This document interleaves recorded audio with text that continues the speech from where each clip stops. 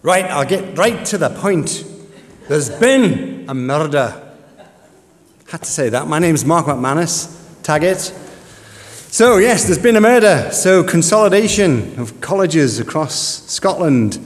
And you've been murdering our cloud services. Across Scotland, England, and Wales, we now have over 14 million registrations into our Office 365 environment.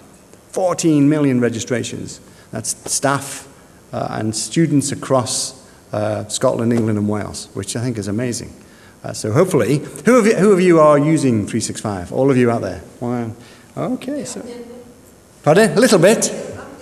Nearly. You're nearly there. Fantastic. Well, maybe you can talk about that later. That's fantastic. Yes, you want the names of that college. So thank you for attending today. Really do appreciate it. My name is genuinely Mark McManus. I don't know if I've got any relation to Taggart, but hopefully things will move on quickly. We've got over here Alan Woods, who's our academic account manager for Scotland. So yes, he's our man in terms of account management, and I support Alan in terms of cloud services. So I cover education, schools, universities, colleges, talking about cloud services and the benefits thereof. So those of you who are using 365, thank you very much. That's fantastic. Hopefully, and I always hesitate to ask this question, getting lots of benefits out of it. Stunned silence. Yes, some nods. Yeah, okay, so no bottles through my way, so that was as a good sign. So yes, so things have moved on a year since I was last at this conference, and I thought I'd go through some of the enhancements that we've made. Just sort of cover it, obviously, from Microsoft's point of view. Cloud is our key focus area. We want to be number one in cloud services across sector. Make no bones about that. And it's a cloud-first strategy from our new CEO, Satya Nadella, which has been appointed since we last spoke. And he's very much into cloud. And all the services that we produce, there will be feature parity between what we produce on-premises compared to what we produce in the cloud. And we see it very much as a way for our customers to save money, to be able to consolidate, to really focus on what you do as organizations. I love the phrase, and I think I said it last year, but I don't mind repeating it. Complexity stifles innovation. And in an academic environment, that's not a good thing. And we've found where IT has become a little bit too complex, it's become too involved, there aren't enough people to run it, that's kind of stifling innovation and academic sites moving forward. And so with cloud services, it gives us an opportunity to reduce some of that complexity in the local environment. We'll look after that for you. You get to do what you're really about, which is about innovations and teaching and learning. It's about getting involved with the students, helping them, helping the staff to use technology in a way that enhances teaching and learning, rather than getting embroiled in patching and servicing and all the other stuff that we tend to do. So it's about having an enterprise cloud system, an enterprise-grade cloud system. And if any of you have seen the picture of our data centers, they're massive, huge places. And a lot of them have these containers. And these containers are full of kit. And they are containers literally that you would see on a wagon traveling down the road or on a ship. And they are full of kit. And we treat them like RAID devices. Familiar with RAID technology? So in a file server, you'll have 5 hard disk drives. If a hard disk drive fails, you unplug one drive. The system continues, you plug in a new one, there's no interruption of service. We do that with containers. We unplug a container if it reaches a critical level of failure, and we plug a new one in without failure of service. And, from your perspective, there isn't a rusting container in the corner peeling paint. That's for academia. It's the same service. So you're sharing the service with our commercial customers, our central government customers. It's exactly the same service. So you're benefiting from those levels of technology as well as those levels of security and compliance. And so we feel it's a really good proposition for our academic customers. So Office 365, for those of you who may not know what 365 is, 365 is our software as a service. It runs on our data centers. In Europe, that means Dublin and Amsterdam. And it's our platform for collaboration and productivity. Sometimes I think Office 365 is the wrong name for it because people see the name Microsoft Office, they think Word, Excel, PowerPoint, OneNote, etc. And certainly that's a module, that's part of the service, but it's so much more. These are the key components of Office 365. Enterprise class email service with Exchange. It is Exchange at the back end, which is our product name for email. Offering 50 gigabytes of mailbox per individual. Full calendaring service. And pre-integrated with all the other service that you see up there. So it is enterprise class email service running in the cloud that you can deliver to your clients, your students, your customers, your staff. SharePoint Online is our intranet service, but so much more. It provides personalized storage space, group storage space for teachers, for lecturers, for research groups, for programs, for management, etc. Workflow, document management, revisioning. There's a whole product environment there that you can develop. And this is probably the richest part of the whole 365 environment, is the SharePoint Online. We can develop internal intranet sites. There's one for every Office 365 environment that we call a tenancy. There's one external facing domain that you can have for perhaps parents or partner associations to come in, or as a standard open website for your college or academic university, whatever it may be. I can share documents, and built into this environment also is the ability to use Word, Excel, PowerPoint, and OneNote in a browser across any device. So regardless of where I am, regardless of, sorry, let me just get rid of that. Regardless of what device I'm on, I can edit documents, I can create documents. I don't have to have the full Office suite on the device to do that. And I'll show you that later in a quick demonstration. And that's all part of the SharePoint Online environment. Link Online gives us instant messaging. Those of you at the presentation beforehand from BT, they were telling you about Link and all the available features in there, but basically it's real-time collaboration. Instant messaging, high-definition video, audio, whiteboard sessions, desktop sharing, file transfer, all built within the same service and integrated with all the other services in Office 365. So very powerful in terms of real-time collaboration. We have colleges, universities, schools using it for management teams conferencing together, specialist teachers or lecturers who are in one class sharing the class with another via the Link service. We have schools in Derby using it for homework. The teachers offer an extra hour in the evening for pupils who are struggling with their homework. And they join in a conference call and the teacher gives them a little bit of extra service. We've got universities allowing students to record lectures on their own devices using Link. So there's lots of use cases that we wouldn't even think of that are being used in the academic space. And more recently, in fact just this month, we've introduced Yammer. So I was working at a college not so long ago and they said, actually, most of the students coming in have never used email or don't want to use email. They're used to Facebook and Twitter. But we don't want to use that because it's security issues and a little bit too open for us. And so Yammer provides, think Facebook and Twitter, and I'll show you a demonstration of that later. So it's a social interface. So where you can hashtag and follow and all these cool words, etc., that we can use. A lecturer could put up a document and students could follow the document. Videos can be put up there. And that's all integrated within the 365 environment, so it's within the secure confines of the college or the academic site. Now, sometimes I was at the same college, and they said, yes, students just come into the college, don't use email, want to use a social interface. Our staff just got used to using email. And so how do we bridge the gap? And so because these services are pre-integrated, if a lecturer gets hashtag followed, then the lecturer will get an email. The lecturer replies, it goes back into the social interface. So there's a bridge between the two environments to help those who are perhaps not so up on social networking.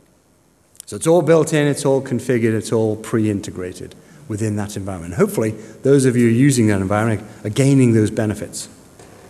Also built into this platform that we're using, the collaboration and productivity, is the ability to deliver the Office suite to local machines. So we're using it as a delivery service. So rather than clogging up your servers with delivery of the Office suite, we can do that from our platform to multiple devices, to Macs, obviously PCs and tablets, to Android devices, and to iPads now with Office for iPad. And so let's just have a little talk about what the actual enhancements are since last year. So this time last year, the email box was 25 gigabytes. We increased that last August to 50 gigabytes. Anybody on the service would see that uplift. Anybody new will get that immediately. 50 gigabytes email box for staff and students. We've just recently increased the OneDrive space. This is the personal storage area for staff and students to store their files and their assignments and homework, etc., to 1 terabyte per person. Yes, 1 terabyte. Oh yeah, 1 terabyte. That was 1 terabyte. Did you get that? 1 terabyte of personalized storage per individual. And that's on top of the third element of storage, which is for shared areas. For every individual registered to the Office 365 environment, we contribute 500 megabytes of storage to a central pool that your administrators can then allocate to classes, to lecturers, to management teams for collaboration, sharing documents, sharing ideas, etc. So the storage space beneath that. So I was at a university yesterday. They have 40,000 staff and students. So that's 20 terabytes of storage space they have for that environment for shared. That's on top of the 1 terabyte, on top of the 50 gigabytes. So we're giving away an awful lot. And by the way, everything that I'm talking about is free for staff and students. There is no charge for all of this for staff and students. Just giving away. So like I said, it's murder on our cloud services. Also, what we announced last December was, I feel like a politician. What we announced last December, we announced last December Student Advantage. Student Advantage is a program for all students in the country, in schools, colleges, universities, that enables the institution, the college, the school, the university, to deliver the full Office suite to the student devices at no extra cost. There's no charge for that from Microsoft. Anybody knew about that, by the way? Let me just put your hands up if you knew about that. Okay, using it? Yes? Mm-hmm. Using that? No? Okay, so again, something that you can offer to your student base in terms of enhancing the student experience, delivering the full Office suite to up to 5 of their own devices. Laptops, PCs, the home machine, so the family can then benefit from that service. Mobile devices, and of course, recently we announced Office for iPad. It includes Office for iPad. So that's an amazing service, we believe, for students. And some of the universities, colleges, schools who are using it have had an immediate positive response from the students in being able to get that. There's 2 caveats. As always, we have a few caveats. There has to be an Office 365 environment in place because that's the platform we're using to deliver it. And 2, the academic site has to have their FTE licensed for Office, which 99.99% of academic institutions in the country have that already. So more than likely, you will qualify for that if you don't already have it. So it's at no cost. We're not charging for that. All students can get 5 copies. And plus it's 5 copies of mobile stuff, so for Android and iPhone devices as well, on top of that. So it's an amazing offer, we hope. It's a full-time offer, it's a program, it's not an offer. Shouldn't have said offer. I usually get slammed if I get said offer. It's a permanent fixture. We're not removing it, it's permanent. In addition to that, as I said, we introduced Yammer, which is the social networking. We bought the organization Yammer early last year, and we've incorporated that now into the 365 environment. And moving further down the line, we'll integrate that with email, we'll integrate that with SharePoint. Right now you get single sign-on into the Yammer environment. It's the full enterprise version of Yammer. It's not the free introduction version. It's the full enterprise version, but contained within your 365 environment. Full social interface. Working with a council at the moment where they're saying, well, actually, we're having some issues With bullying and people emailing each other, it means that the administrators have to go into the student's account to check the emails, what's being said, what's being sent. Bit of an overhead for us. They're thinking of scrapping email and using a social interface. So it's more open, people can see what's going on in the communications. Perhaps a little bit controversial, but that's what they're thinking of doing, is introducing the social interface only for exchange of information. And using this social interface, this Yammer, this Facebook, Twitter type environment, it's really interesting because it opens up information flow. I, Mark McManus, would not email Satya Nadella, the CEO of Microsoft, and ask him a question about the strategy of Microsoft. Politically, probably not sound to do. However, in the Yammer service, Satya Nadella is part of all sorts of different groups. And if I ask a question, he may answer the question. So it breaks down political barriers and allows information to flow quicker to the people who need it. So it's very interesting in terms of information flow and the political structure of the organization. It allows that flow of information as to when. And the larger we get in terms of collaboration, the more that information flow happens. So maybe federating with other colleges, this consolidation of colleges having a single Yammer service may help in terms of information flow, lecturers helping other lecturers, IT staff helping other IT staff, management staff, etc. It's an ideal format and medium in which to do that, but contained within 365. It's not open to the outside world. And then just on that note of consolidation, we've increased the level of allowable vanity domains, if you like. So personalized ac.uk domains for colleges, for schools, for universities. So per 365 environment, it's now 900. So you can have 900 different entities or 900 different vanity domains for different email addresses, for different sites internally, etc. So that colleges don't lose their identity or autonomy. So they still have their identity within the 365 environment. We have colleges I'm working with at the moment who are opening up their 365 service to schools, to feeder schools. So where the schools can't perhaps manage this environment, because this is still a hosted environment. It's still a managed and hosted environment. It has to be administered. It has to be set up. The policies have to be created. And so colleges are kind of offering that to schools, charging the schools for that administration, but benefiting from the fact that those schools are now part of their system. Cross-collaboration, information flow, etc. So again, something that may be of interest as we're developing those ideas. So there's some of the key enhancements that we've made. There have been other enhancements. There's been literally hundreds of enhancements over the last year to the cloud service and to the academic environment. So everything there is no charge. There's no charge for all of that. We've also, the one I forgot to mention was Project Online. Anybody using Project Online at all? So that's part of the free service. I'll show you a demonstration of that a little bit later, a few screens. We've got a large university in the north east of England using this for project portfolio management.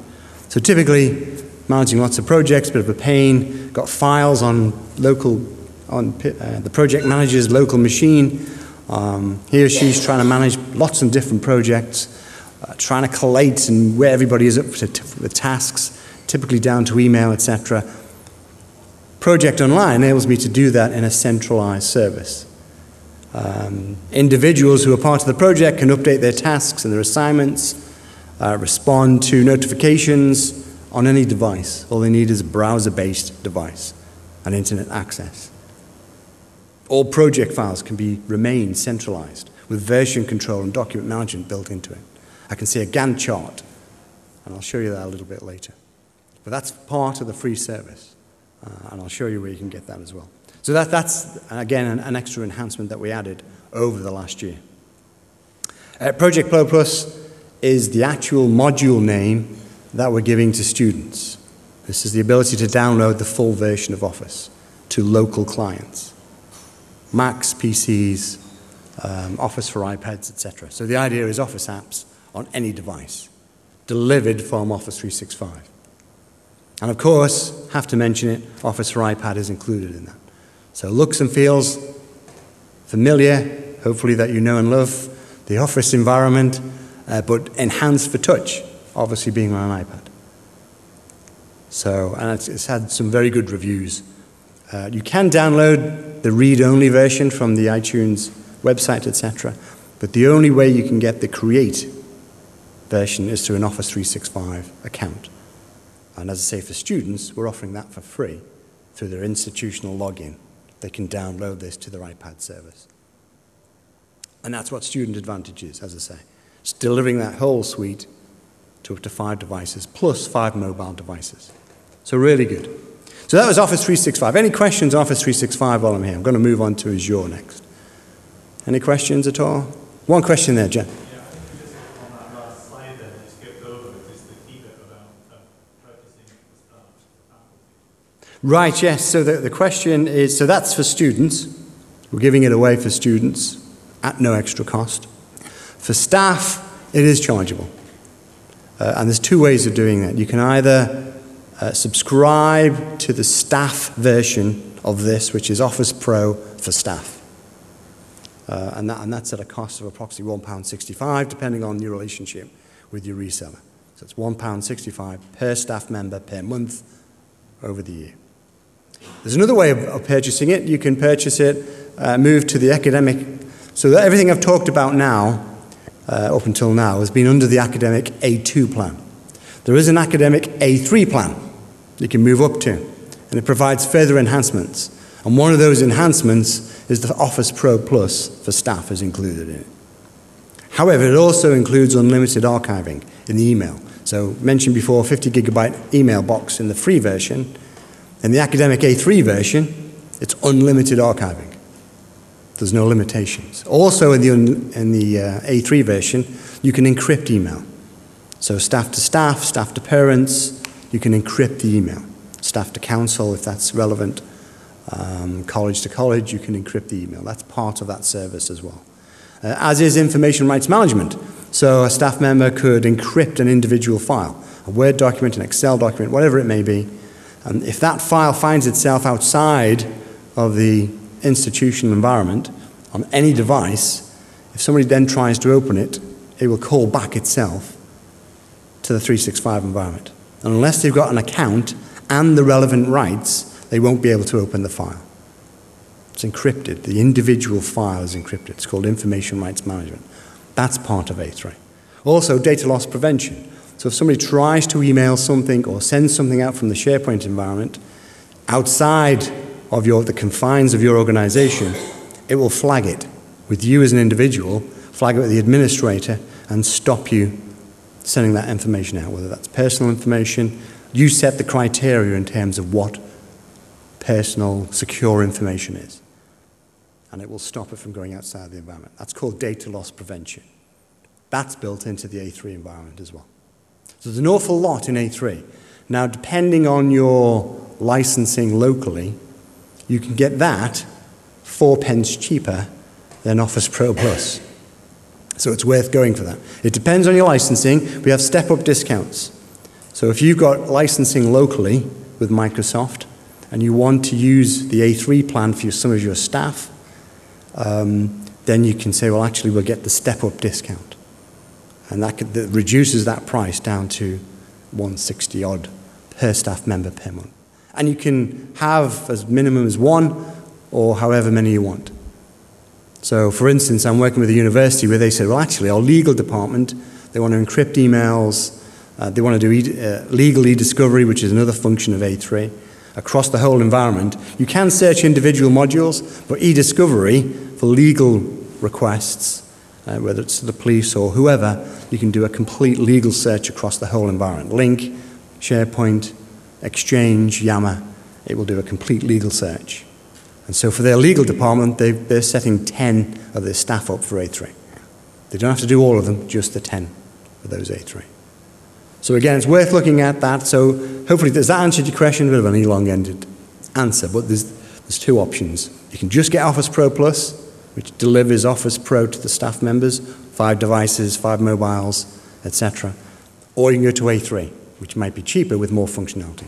Another question there. So A3, you get to choose who to give it to. First option, you would just do that for the whole staff base, or can you choose who to give it to? Yes, that's a good point. So the question was, with A3, you get to choose who you deliver it to. It could be one person, it could be 10, it could be everybody. You choose how many you want.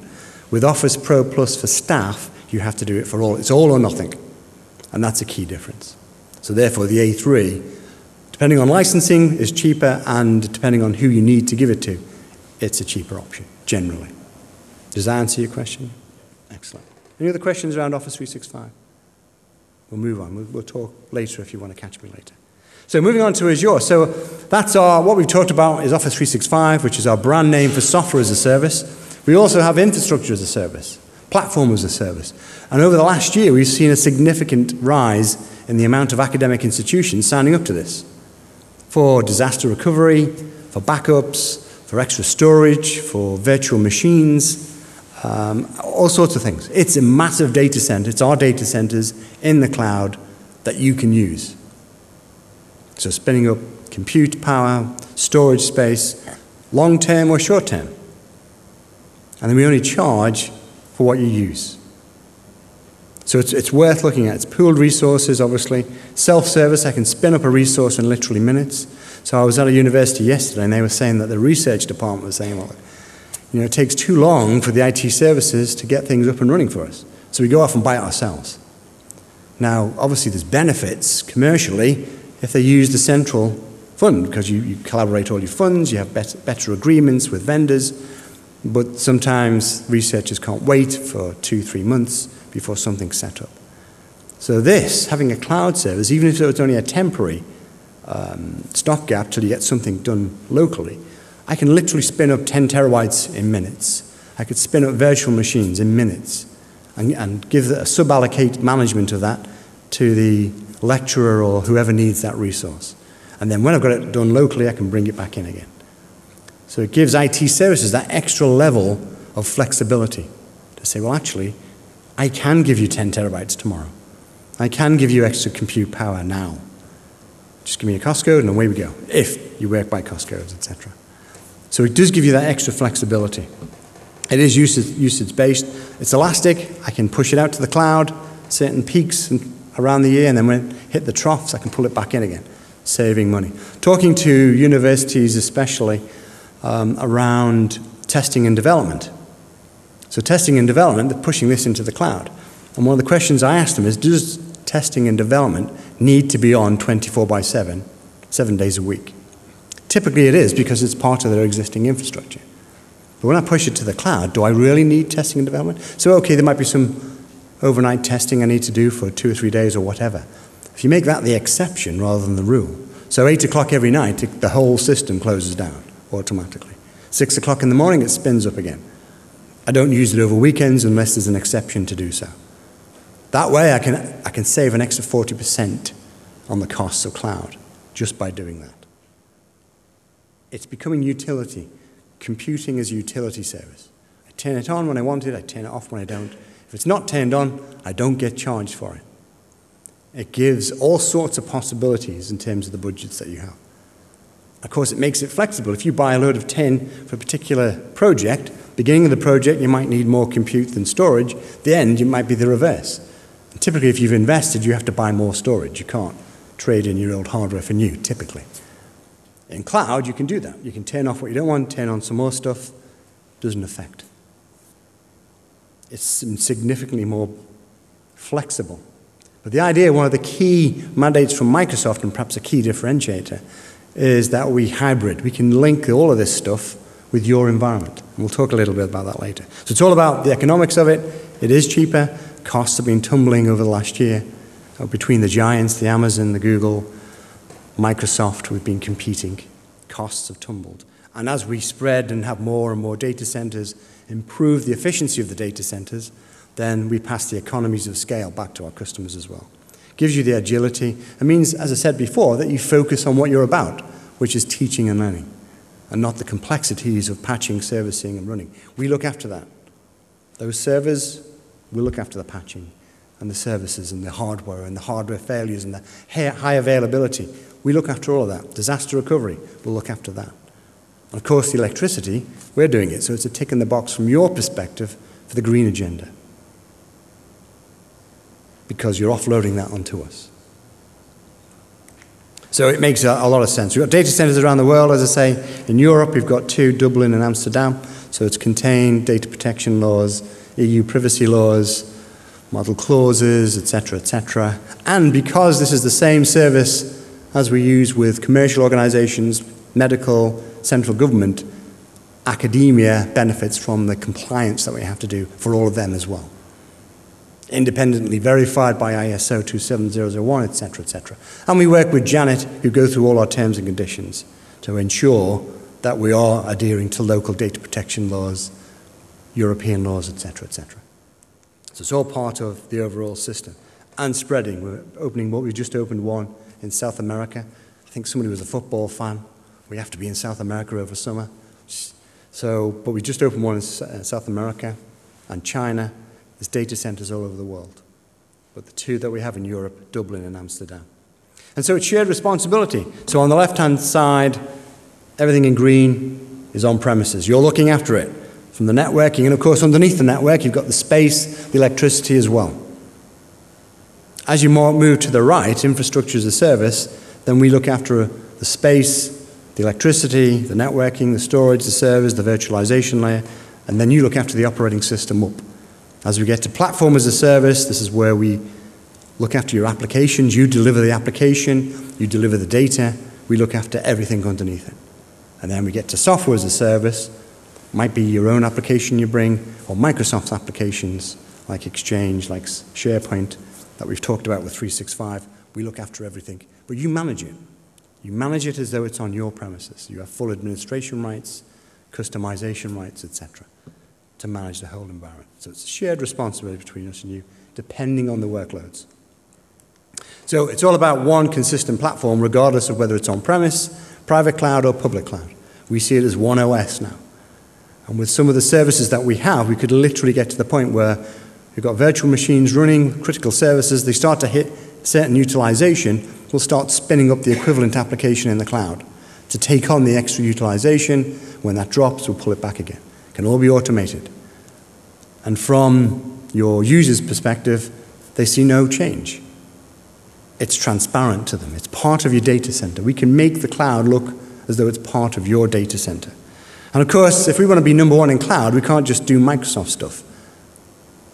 And so it's supporting, in terms of language, a lot more than just .NET environment. You've got PHP and Python, etc. up there. We've got all sorts of devices that we can support. It's not just about endpoint Microsoft devices. Apple, it's Android, etc. Databases, more than just Microsoft databases, and operating systems, Linux and Microsoft at the moment. We've even got Oracle up there now.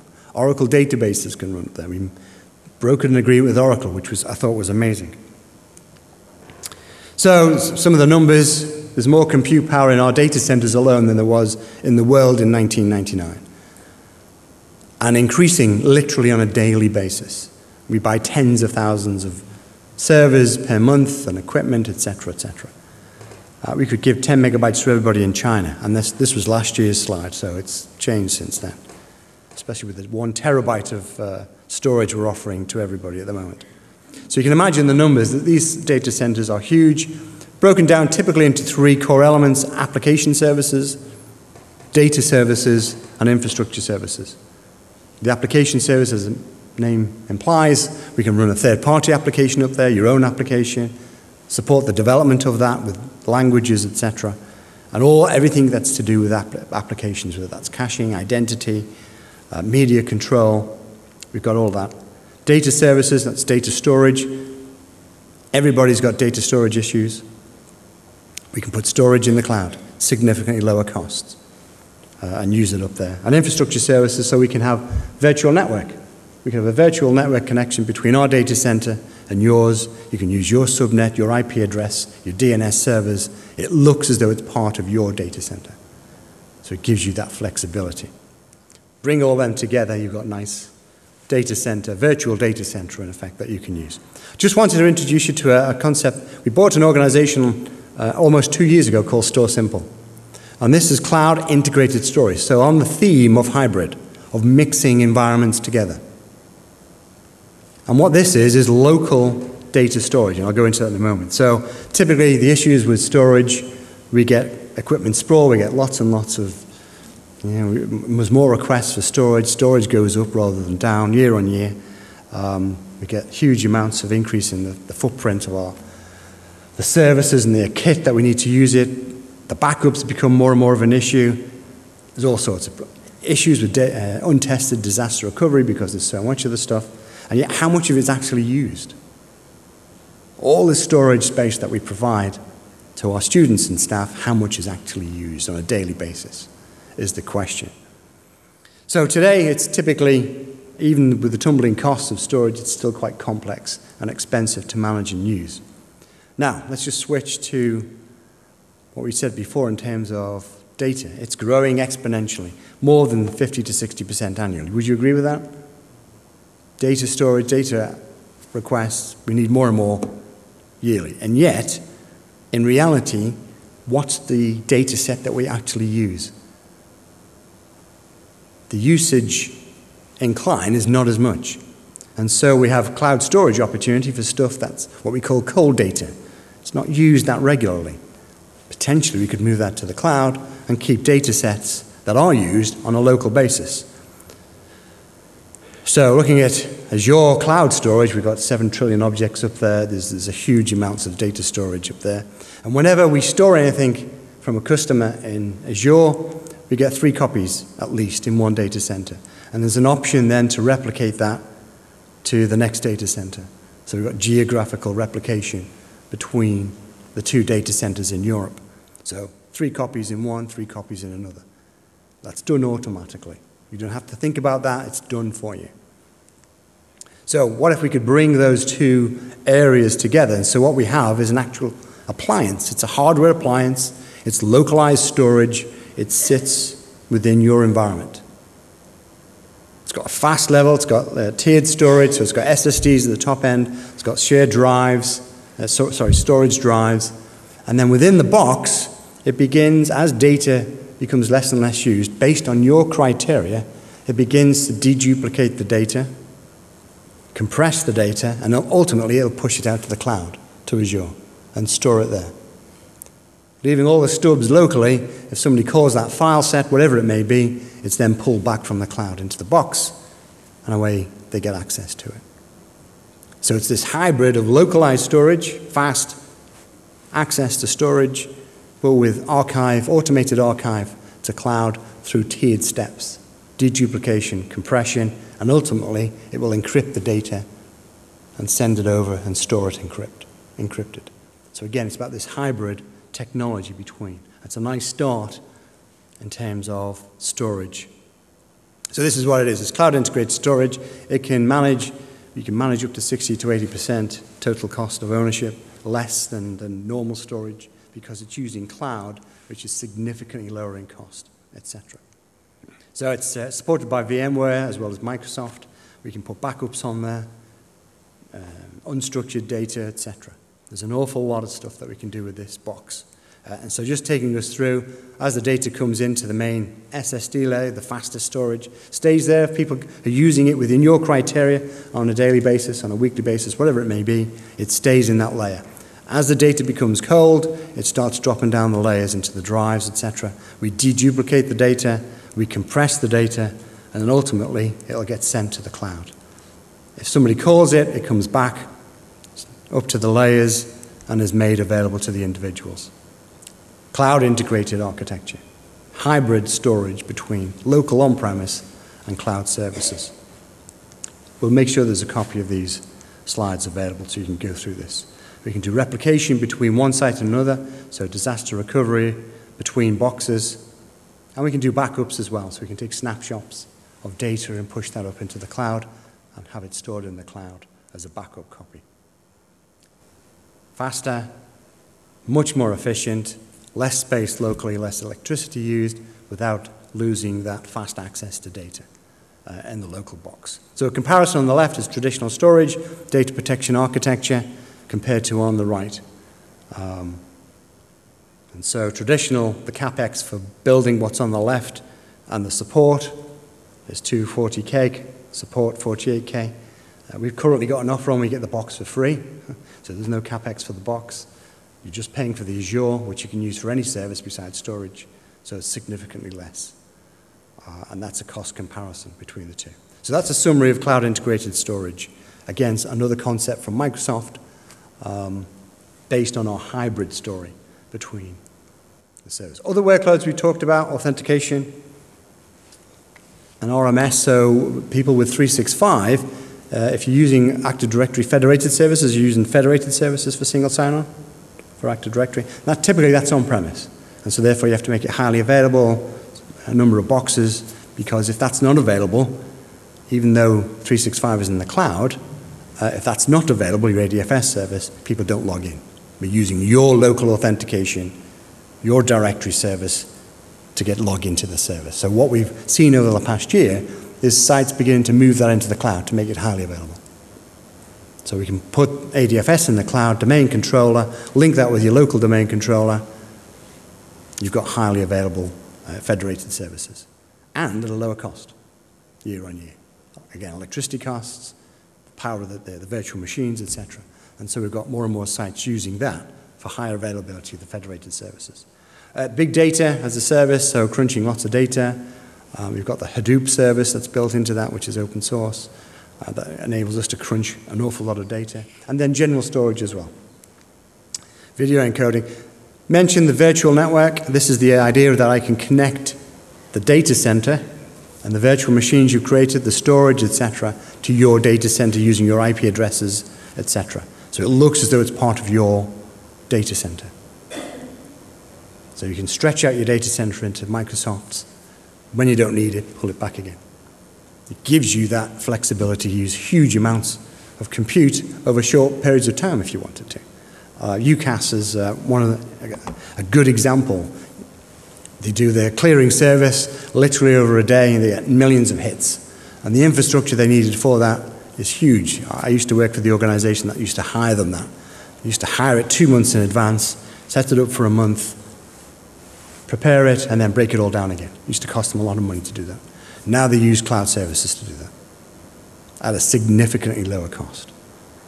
And if there's too many hits at the same time, the cloud service just ramps up the compute it needs to do that. And then they close it down. So for the rest of the year, they don't get charged for it. It's just that one period of time per year. So yeah, blob storages, lots of different storage types. Mobile devices. I was speaking to one academic organization where they said we spend 20%, if we create a new browser-based application, we spend 20% of the time on the application and the rest of the time making sure it formats right on all the different devices that the students have. And so what we have is something called mobile services that does that for you. You can plug your new application into this. It will format your application for the devices that everybody uses. We've got video transcoding. We can do file. And the Olympics, we use this. This was used in the Olympics. So video transmission, video transcoding, streaming, etc. That's built into the Azure service. There's literally tens of services available in Azure. Lots and lots of services. I won't go through them all because I'm running out of time. But thank you very much. That was an overview of cloud services within the time we had. Any questions quickly? For Alan and myself. Thank you very much. I've got a microphone here if anyone wants to ask any questions at all. No? You all just wanted to run away for lunch? Can I just say a couple of words? First of all, Mark, thank you very much for the opportunity to come and present. My name's Alan Wood, so I'm the account manager for education in Scotland. My email address is awood@microsoft.com. Hopefully that's given you a flavour of some of the opportunity there is to solve some of the business challenges you've got. What's interesting for me in Microsoft is the amount of innovation that comes out of Microsoft is incredible. But it's really only applicable if it's aligned to some of the business challenges that you've got. Now, I know in the college sector there's a huge amount of consolidation. I talk to colleges all the time who are facing all manner of challenges. We've got the technology to resolve, I think, just about all of those challenges, but we need to talk about that. We have a facility in our Waverley Gate office called the Customer Immersion Experience. Has anyone been to the Customer Immersion Experience yet in the room? Okay, so I want to personally invite you to come along to that. If you get in touch with me through my email address, I'll invite you into Edinburgh to go through this. The CIE is a non-technical way we can explore some of the more non-technical challenges of IT impacting organisations. It's about 90 minutes. You'll come out of that session with a really clear understanding of Microsoft's offering. You'll understand the art of the possible in terms of what we can do for you. And we can look at some of the cultural changes, if you like, that IT is bringing to not just the education sector, but across all sectors. So I'd like to personally invite you to do that. Okay, I fear my question may expose the fact that I haven't been paying proper attention to my previous experience of your products and so on. But I actually do have a SkyDrive or OneDrive account as it is now, and so a wee bit of familiarity with the online version of Word and Office. But I hadn't thought it was 365 Office. So does 365 Office differ significantly from what I have been using via simply having an account with OneDrive? Is that in effect what a 365 Office experience will give, or is it something added on to that? I mean, I appreciate there were many other things you were talking about which are plainly added on to that. Yeah. So Office 365, as I say, is the brand name for our productivity and collaboration suite. And as I said before, sometimes naming it Office 365 associates it with Word, Excel, PowerPoint, etc. There's a lot more functionality in there, as we've described. You do get access to the browser-based versions of Word, Excel, PowerPoint within your OneDrive service, which you can then open in any browser and edit and co-collaborate, so other people can collaborate at the same time. That's not full-featured. Yes. That's not full-featured, but you can create format documents. Typically, people creating a standard document, etc., they'll use the features there and be happy with them. If you want the full features, then that's the client, and we can use Office 365 to deliver that full client experience to the local device. So we're using that as a platform to do that. So there's lots of bits in there. Does that answer it, or? I think it does. Yeah. Okay. I can just say a word? Interesting enough, actually, Office 365 is quite commonly misunderstood. But really, Office 365 is just modern Office. But by going down the Office 365 route, you're out of the upgrade game. So you'll never again need to upgrade Office. It just happens in the background. So the upgrades are streamed in the background. The way you pay for it is different. No longer will you be buying a license, you'll be subscribing to Office. So I would encourage you, if you don't subscribe to Office, it's £7 a month. I have it at home, so my wife's Macintosh, it's my kids' laptops, it's my home PC, and it's always up to date, it's always available, and it's a fantastic move forward. So I encourage you to try it out. But just to be clear, Office 365 is the platform. It includes a lot of modules, including the ability to deliver the Office suite. And that module in Office 365 is called Office Pro Plus. And that's what we're delivering to the students for no cost. And unfortunately, it's chargeable for staff, but that's just part of the whole productivity platform. Does that? Yeah. Okay. Any other questions? Well, I think that's probably all we have time for. Lunch is being served as we speak. And I think we should just show our appreciation, thanking Alan and Mark for Thank you very much. Microsoft. Thank you for your time today. I appreciate it.